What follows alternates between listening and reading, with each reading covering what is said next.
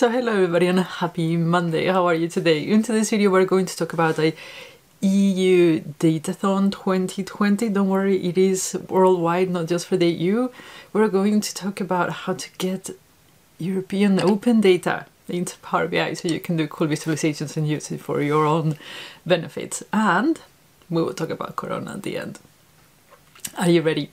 Let's get started. Okay, so first of all, what is the EU Datathon? It is actually a very cool initiative by the European Union. I did something similar when I have Hack of Sweden. I don't know if you've seen it a few years back, and this is basically what it's about. So it is a competition intended to highlight the potential of linking data to promote innovation and business.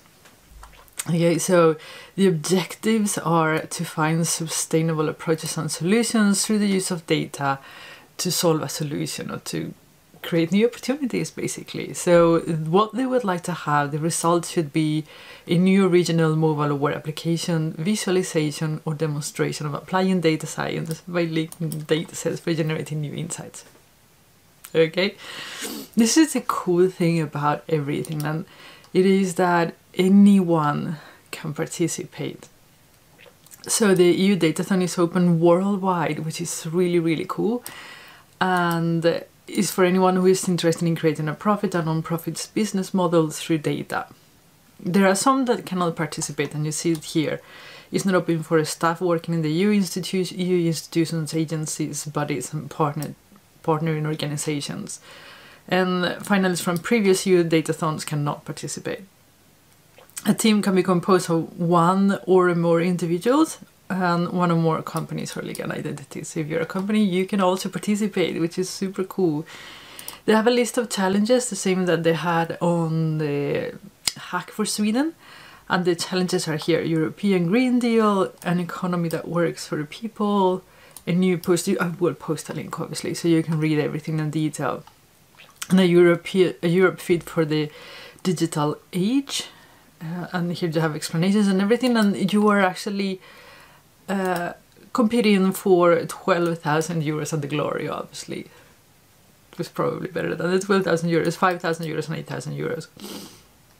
You are still, the applications for an idea, you don't have to develop anything. The applications for an idea are on May 3rd, 2020, and I'm going to open on the Discord channel, on the Discord server, a channel for EU Datathon in case you guys want to join together and do some cool projects and, you know, present your applications in there so you can find yourselves, you know, if you can find like-minded people and do cool stuff.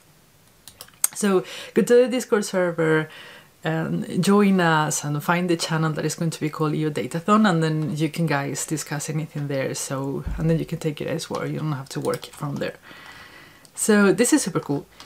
Now that you know that, I hope that you get inspired and you join. There is something else. They actually have created, this is something that I was looking for in the beginning of this pandemic, and it was a data set provided from the EU. We've been using the Hopkins Hospital dataset, which is fine, but there should be official datasets that people can have access to, and they have finally done that. Here they have that as a part of the EU Datathon. They have actually put together a dataset for the pandemic, the coronavirus, so you will be able to get worldwide data and also European data. And the competition is that invites people to submit proposals, taking into account the situation, and what they would like to have is different visualizations. How can we visualize the pandemic to fight it better? So if you have any ideas around that, and you can do cool visualizations using Charticulator or Power BI or Tableau or anything you like, then you can submit it here and be a part of the competition. Okay, so here they explain, they had a webinar.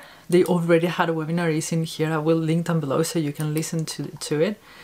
And here they say they provide daily updates, and they have guidelines for how to do stuff. They provide visualizations themselves, the typical ones. And here they have the data set, right? So if we click on there, this is where the Power BI tutorial starts. So if we click on there, you are going to see coronavirus, and then they have blah, blah, blah, blah. And everything they do, they have download buttons for the data, which I thought was like, oh my god, can you just have like a REST API that doesn't require an authentication? That would be the good thing to do.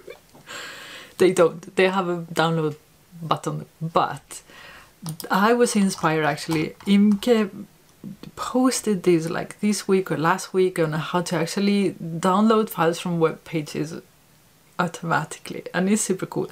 Her case is not exactly the same because she's actually downloading the file and grabbing the stuff from here. You can actually, here you have a COVID cases worldwide in CSV. If you right click on here, copy link address, and then you just go to Power BI. I'm going to show you. You go get data. In case you want to participate, you will see that. But this should probably work with any open data source that you find on the EU platform. So you can just click in there and you can see from the link that it didn't have any specific data or anything. It was always the same. There you have the data. So you can just transform if you need to transform. It was super clean, actually, the best data set I've seen so far. So you have the date, day, month, year, the number of cases, the number of deaths, the countries. You have a country code, hallelujah, and you have the population too. So this is super cool.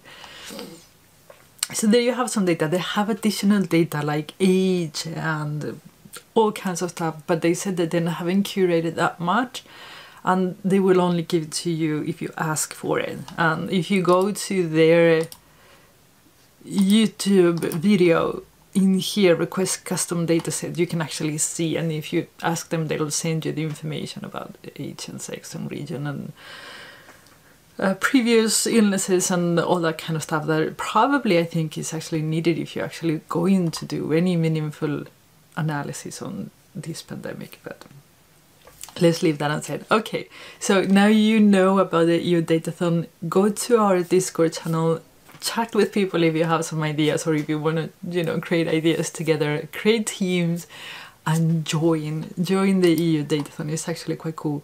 You have I will provide the link also for how to apply for it. And now you know how to get the data for the coronavirus, so just do something cool and amazing. Okay.